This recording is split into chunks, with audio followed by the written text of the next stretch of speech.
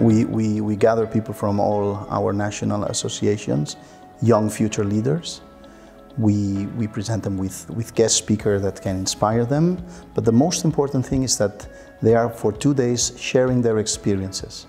If any one of those participants can get one learning, one experience, one idea to take it home, we will be having 80 new ideas in hockey after only 2 days of exchanging. So the power of exchanging, of storytelling, it's pretty remarkable. And that's the value and the great thing about the forum.